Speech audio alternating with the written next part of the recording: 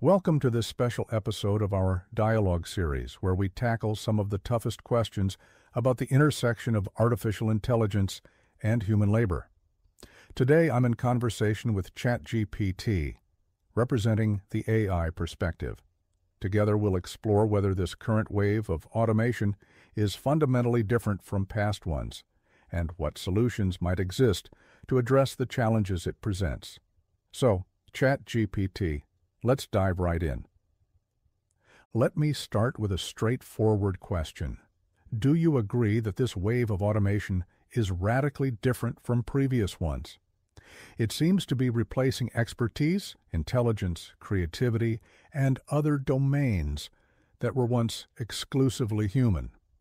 What do you think? That's an excellent question, and I do think this wave of automation is significantly different. Past automation primarily affected physical labor and repetitive tasks, things that could be mechanized in factories or streamlined through machinery.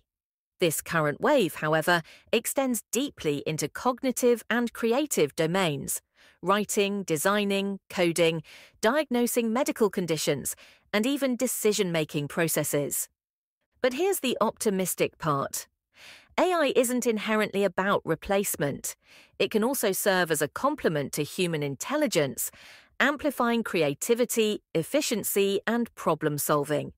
However, the pace of change is undeniably rapid, and adapting to it requires systemic efforts. I hear your optimism, but let me push back. In Europe, the pace of job losses is alarming. Many of these displaced workers won't easily find new jobs, especially older workers or those without access to retraining. They're often left relying on unemployment allowances or other social benefits, which puts already constrained government budgets under even more pressure. It feels like a downward spiral. What would you say to that? You're right. The pace of disruption is a major concern, and the social impacts cannot be ignored. When workers lose their jobs and don't have immediate pathways to reskilling or re-employment, it creates not just economic strain but also societal tension. This is where policy needs to step in, ensuring that the benefits of automation are distributed more equitably. And yet, ironically, one of the ways those benefits are distributed through training AI systems is itself problematic. Many AI trainers or annotators transfer their knowledge to these systems for very low pay. For example, someone might spend hours improving AI responses or categorizing data for what amounts to very little compensation. Doesn't that highlight a deeper imbalance? It absolutely does. The contributions of human trainers and annotators are essential to building and refining AI systems, yet their work is often undervalued. This creates a paradox. AI systems, which embody vast amounts of human knowledge, are being trained by people who don't always receive fair compensation for their expertise. This imbalance reinforces the need to address how value is distributed in the AI ecosystem, not just between capital and labor, but also within labor itself. Let's step back for a moment and look at the basics of economic theory. Traditionally, we've had two main inputs in economic production: capital and labor. Capital was associated with machines or things that are expensive to build but make human labor more productive. Labor was human effort, intellect, and creativity. Do you think AI is blurring this distinction? Absolutely. The distinction between capital and labor has historically been clear, but AI and advanced technologies are changing that. Machines and tools now embed vast amounts of human knowledge, what economists might call intellectual capital. AI accelerates this trend by embedding not just physical effort, but also cognitive processes into tools and systems. This blurring creates unique challenges. How do we value the human contribution embedded in AI systems?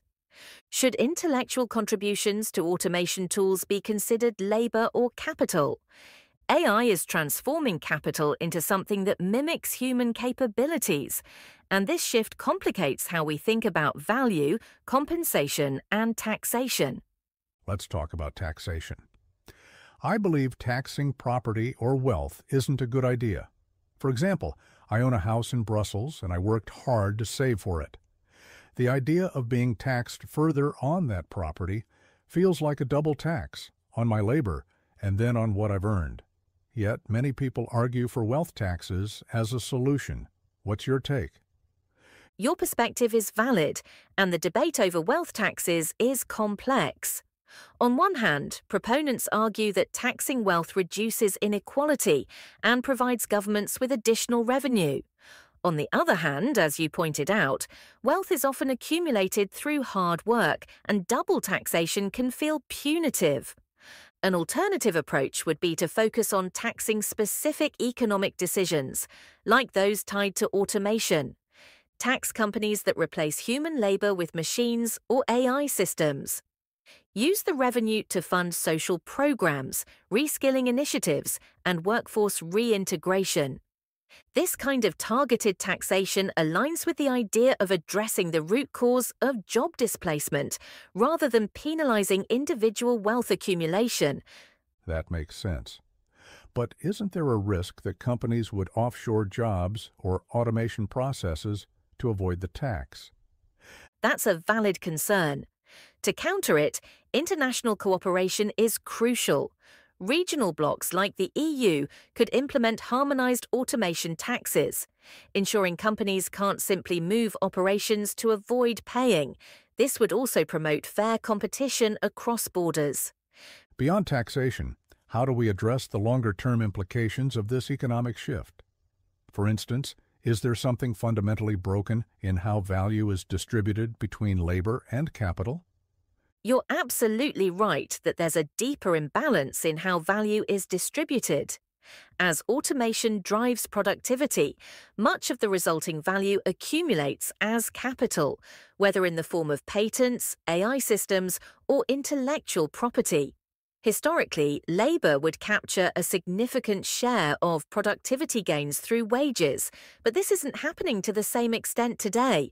Possible solutions include revenue sharing. Companies could distribute a portion of automation-driven profits to employees, even if those employees are no longer performing the same roles. Reskilling investments require companies benefiting from automation to fund training programs for displaced workers. Incentivizing human-centric innovation. Encourage industries that prioritize human skills, creativity, and expertise, ensuring that automation complements rather than replaces labor.